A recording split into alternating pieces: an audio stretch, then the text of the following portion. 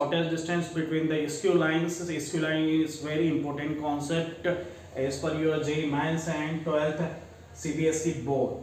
Here there are two lines, extracted points from these two lines. We have 3 to 1 and minus 3, 6, 5. Then you get a2 minus a1, 6 I k minus 4 j k minus 4 k k. Then you need to find cross product of these two lines, direction ratio. So here 2, 3 minus 1, 2, 1, 3. Then find the determinant in terms of I, j, k, k. Then you need to find the dot product of these two vector.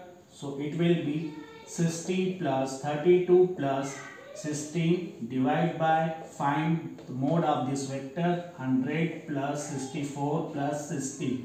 So you will get here 108 upon under root 180. After solving this, you will get 18 upon root 5.